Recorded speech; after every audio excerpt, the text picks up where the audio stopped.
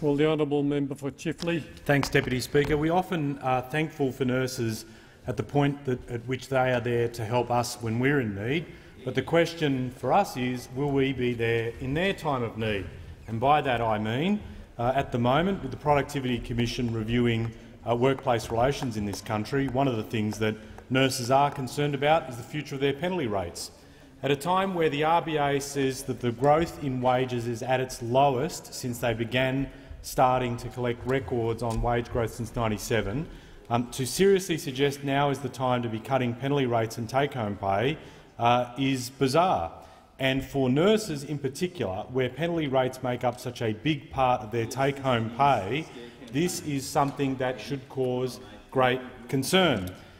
Those opposite might say that this is a scare campaign. They're absolutely right. It is frightening for nurses who rely upon this level of money in their weekly pay being taken from them. So what we should be doing, as I said, is that when they are there supporting us at our time of need, we should be ensuring that people on low incomes or middle incomes that rely on this, that they do have the support we need.